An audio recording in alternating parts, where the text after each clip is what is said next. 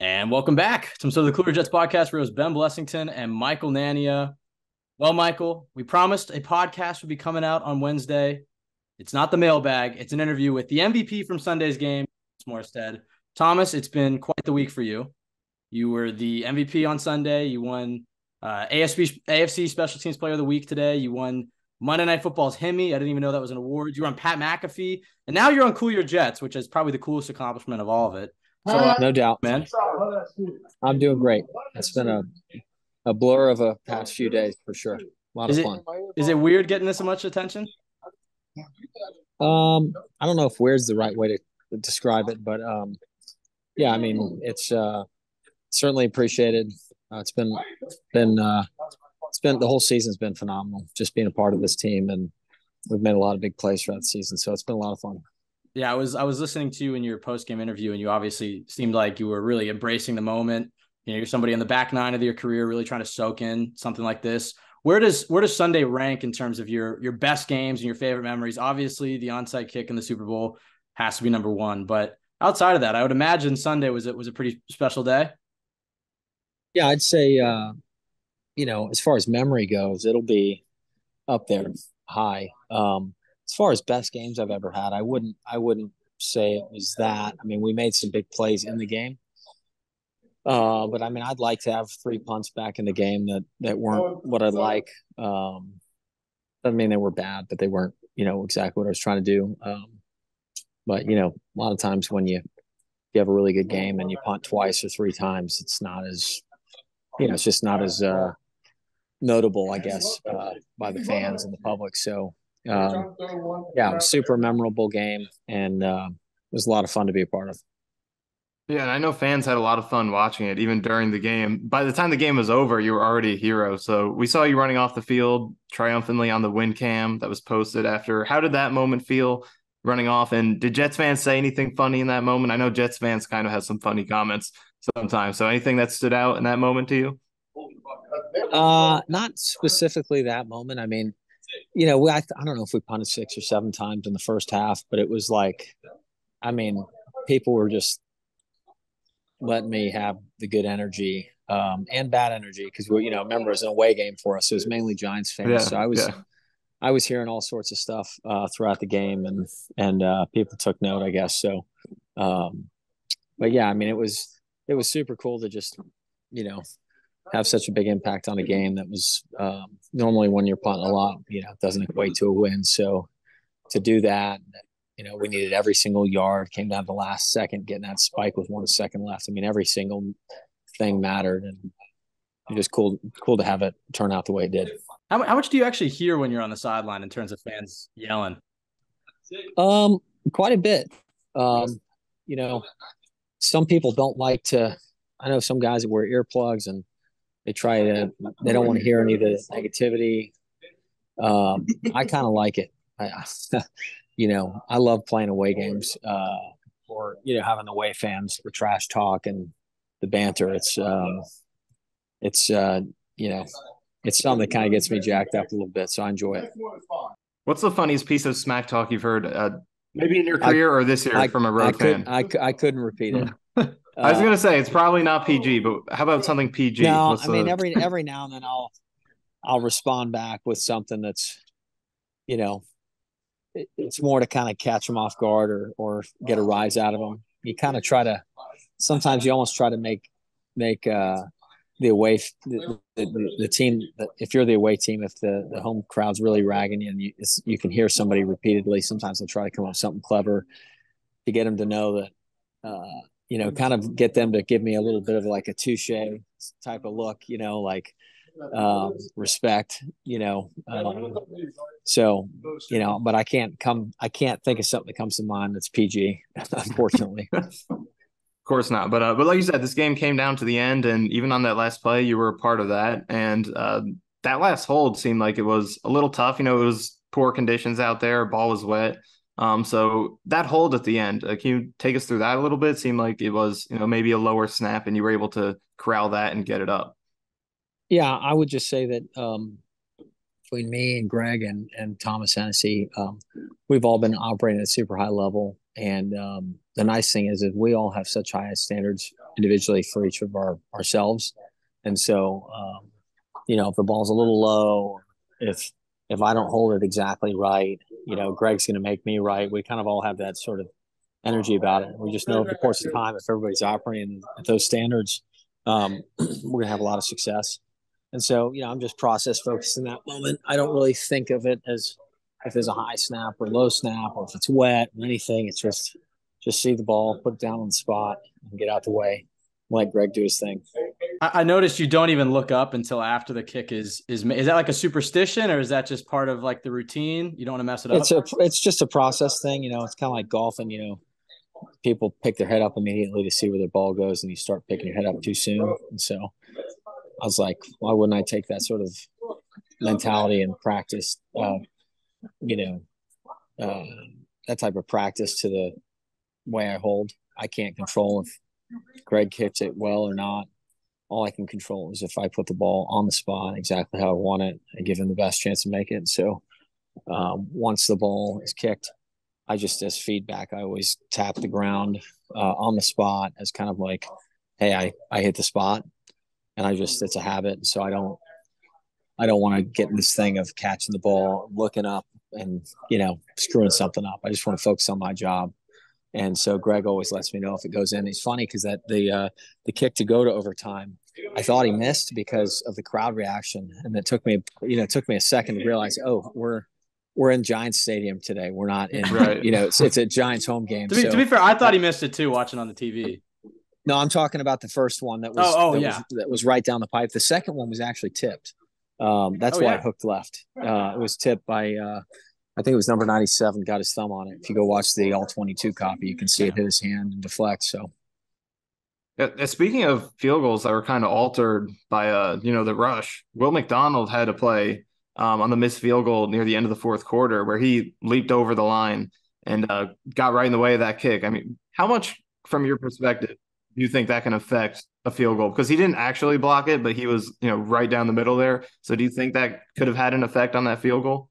I don't know if it did or didn't, but to say it could or couldn't, I don't know. I mean, do guys feel pressure? Do they feel color?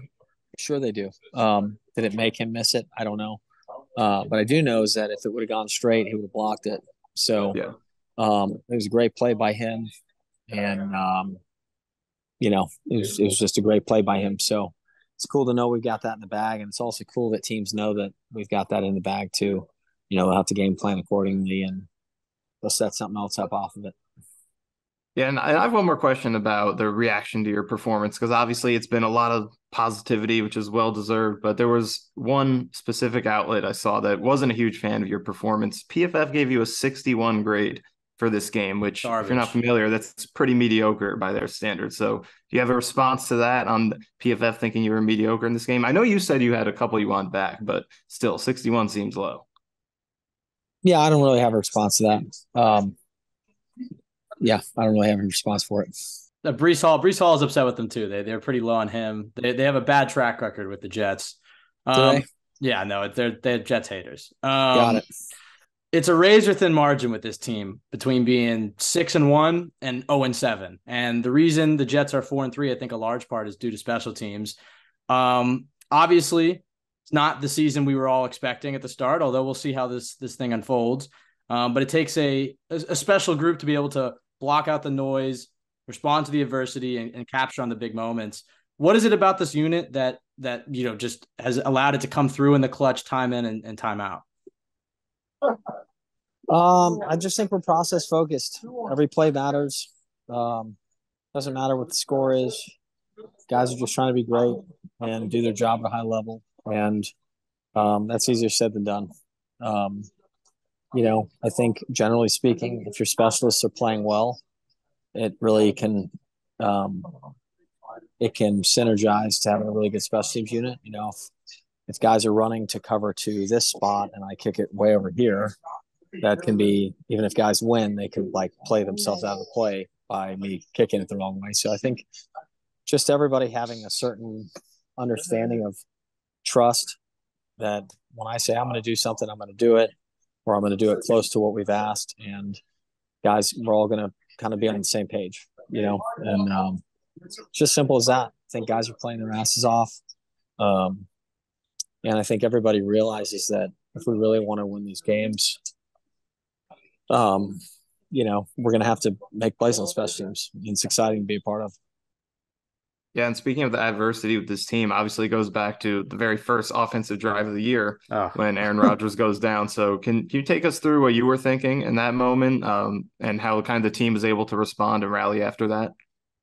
Yeah, I remember in the second quarter of that game, looking around at some of the older guys that had signed, that probably a lot of them had signed with the idea that they were going to have a chance to play with Aaron and maybe have a chance to go make a run in the Super Bowl. And I remember looking around, some of those guys, see their faces. I was like, all right, we're going to see what we got here, because, this could absolutely crumble those guys if they're not the right guys. And no one's blinked. Everybody's acknowledged the reality of the situation, and he's not our quarterback now. And we're rolling forward, and guys don't take for granted the opportunity, because, thinking you'll have another one next year, especially if you're older, that's not the case always. So guys have just hung in there, like an old set of balls, as my old coach used to say. And we are hanging in there, hanging tough. And, seeing him out in pregame every week is pretty cool.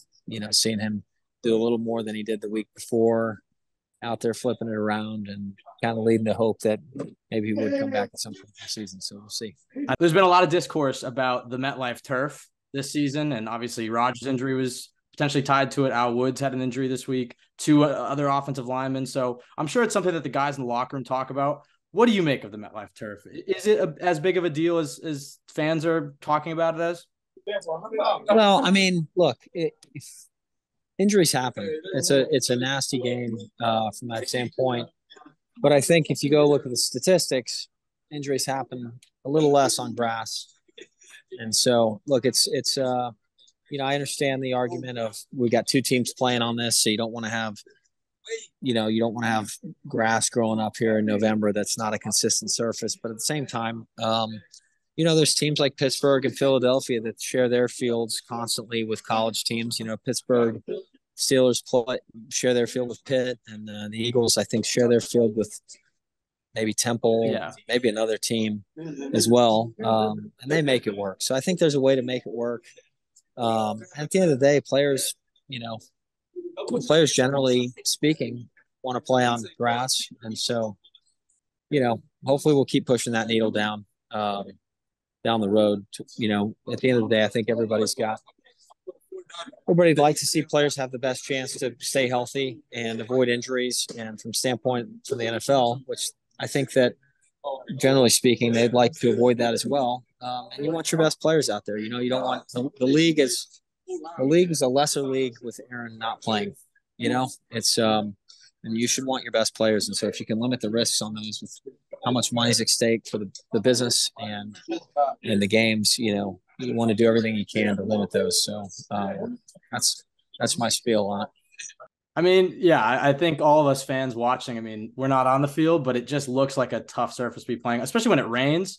I mean, obviously the surface was all right for you. I mean, it seemed like the ball was just placing exactly where you wanted it to be. I don't know if that's more on the control you're putting on it, or just the surface being kind of I don't know. It was just a swamp. I think it was easier to be a little aggressive just because it was really wet.